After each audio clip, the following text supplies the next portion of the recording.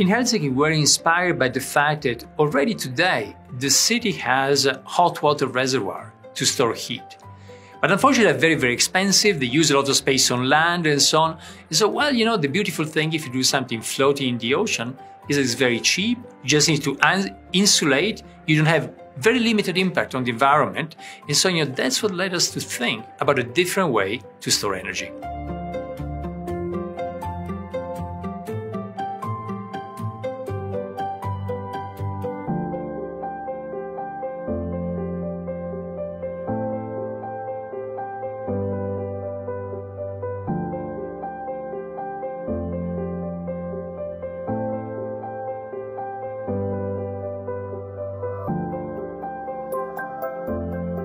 Certainly something like the hot card could work very, very well in all cities where there's a district heating system.